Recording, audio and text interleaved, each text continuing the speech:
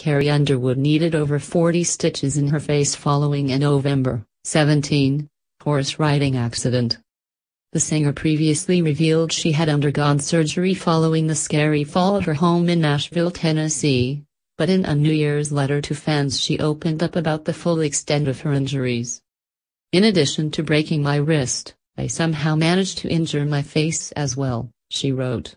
"I'll spare you the gruesome details, but when I came out of surgery the night of my fall, the doctor told Mike, Fisher, husband, that he had put between 40 and 50 stitches in.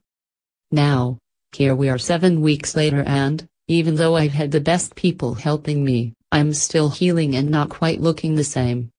I honestly don't know how things are going to end up, but I do know this: I am grateful. I am grateful that it wasn't much worse."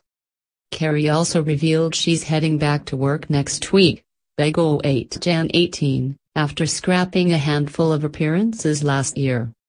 "When I am ready to get in front of a camera, I want you all to understand why I might look a bit different," she added. "I'm hoping that, by then, the differences are minimal, but, again, I just don't know how it's all going to end up."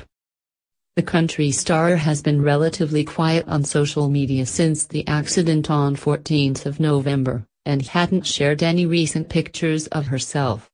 But last week, Carrie posted a picture of herself which showed her face almost completely covered by a hat and scarf as she enjoyed a snowy break with her husband and their son Isaiah.